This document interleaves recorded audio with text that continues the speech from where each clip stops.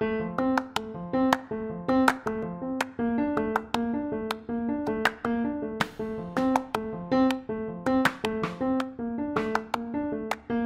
project it is a seminar which is a part of one big project which is for 1.5 years is lasting. It's a part of the Erasmus Plus program under the K Action 2. The project is called Digital Creativity and Employability in School Education, and it has the aim to train young people, especially young educators, which they would like to improve their skills and to put some to use some new creative ways and use this modern technology into their classes or into their seminars. 2, 1. I guess we started presenting ourselves, so we started introducing and get to know each other. And we presented a lot of projects from Denmark or from Germany and so on.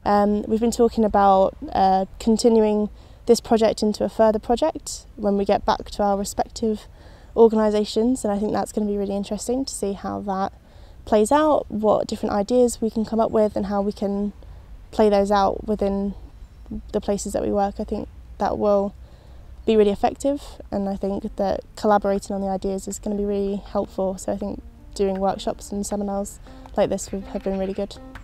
And then we compared different examples, what we have done in the past, maybe what we will do in the future, and how we work with the topic transition and vocational preparation. So far the groups they were working together on several topics and several subjects, such as audio, video, online journalism. The social media workshops were an opportunity to cover with people from other organisations how they can use social media tools in their work. So depending on what they do in their organisations, it can either be in terms of administration, or it could be working with students inside of their classes. So we looked at stormboarding, we looked at animation, we looked at various social media tools that can be used in order to engage students and give them the skills necessary to go into employment. On social media and video workshops, we learned about very useful applications we can use in creating presentations, brainstorming, writing project, evaluating the things we didn't know that they exist, but now when we know, we'll implement them because they are very easy and practical, and they will make our job easier when we work on projects.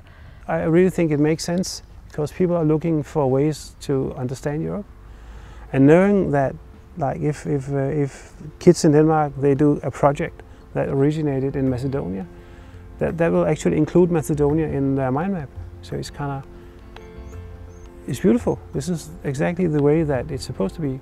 It's going to be very useful, and not only for young people, but for everybody, for companies, for the education system, for the government, for young people, even older. They can use these examples from the other countries. It's good to share ideas, and certainly the way that other organisations work. I've seen that some of the Macedonian groups have taken into consideration the way that other organisations work, and they're coming up with new interesting ideas already. I am really looking forward to be in a very nice cooperation with these people. I think it's been really good. I need that.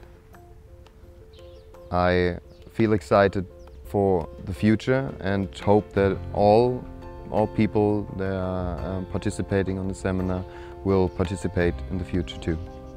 What if we were from 7, 8, 9, 10 countries? We should all work together much more, not just the participants in this project, kind of everybody. It's just been really nice to talk to people about things and to share ideas and learn what other people's problems are. In one sentence, I would say that it has been very creative and good fun.